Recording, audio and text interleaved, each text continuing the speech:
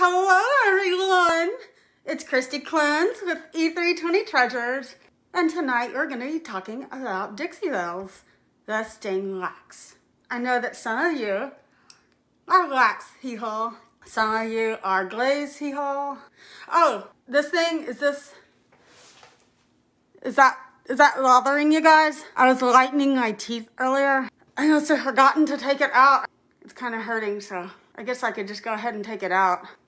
All right, whew, that's so much better. And tonight we're gonna be going over best dang wax applications over silk and chalk paint before and after clear coating. I have some sample boards here and I thought we would kind of go over the different uses of wax. I do a lot of my furniture clear coating and then putting on waxes. This board has, this is silk. This is the silk paint. We have Deep Sea over here and Sandcastle over here. There's 2 coats of each. You can see just how smooth it is. On each side, you can see where the clear coat, I use satin, Dixie Belle Satin Clear Coat on this side. This is just silk. This is just silk. And then you can see also here where I've added the Satin Clear Coat on here. For each one of my waxes, I have a brush that I keep for each one of my waxes. I don't wash it out. The wax, we say wax is a clear coat. You can put it on there and it'll harden, yes, but you have to buff it on your furniture 15 minutes after you apply it. So if you don't buff it, it's almost like a conditioner on your brushes. These are the cheapy little premium chip. So we have our best dang wax in white. I'm just dipping my chip brush in. You don't need a whole lot.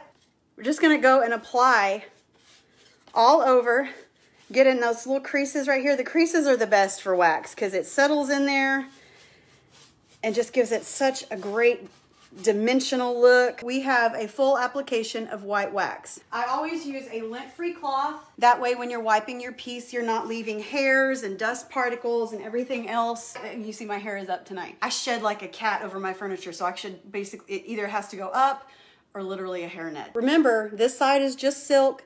This side has the clear coat on it.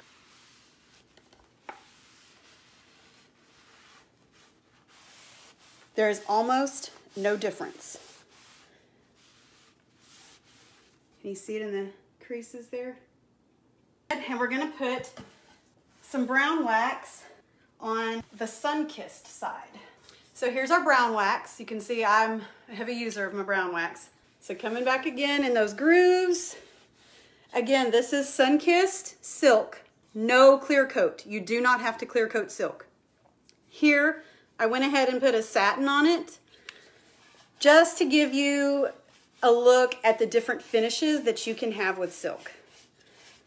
I like silk because, like I've said plenty of times before, I am a lazy painter, and the fact that you don't have to top coat that's just one less step. It has a built-in stain blocker and then a top coat.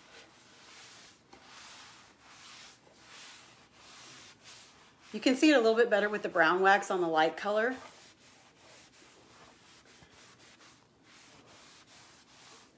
See how it wipes almost completely off of the satin, but then it stays really nicely here on the sun-kissed part. So that's best dang wax over silk. Then we have our chalk paint. Haint Blue over here. And again, I've satin clear coated this side. This is pure chalk paint. Over here is Aubergine. This is only chalk paint, no clear coat. This, I've put the satin clear coat over. Grunge Gray is a really nice medium shade gray. Got my gray brush.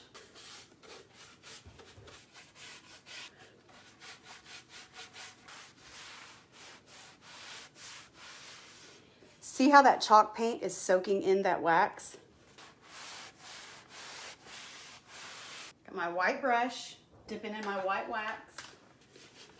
And the longer you let it sit, the more it's gonna soak into this chalk paint and be more, like if you're looking for a super grungy look, just leave it sitting on there for a second and it will soak in to the chalk paint. If you have a clear coat on it, you can leave it sitting on there for a minute and it'll do the same, but it's still gonna wipe back from that chalk, from that clear coated chalk paint.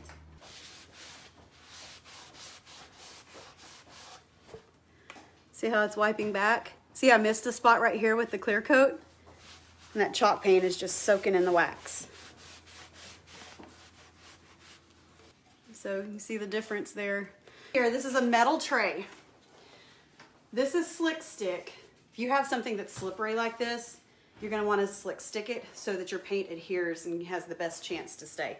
Look at all the little embellishments and things it has, so I thought I could do some black wax in that.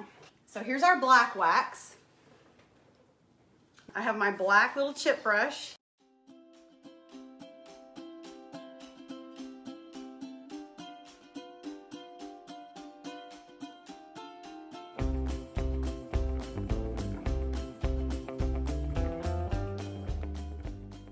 Thanks for joining me, guys. Have a good night.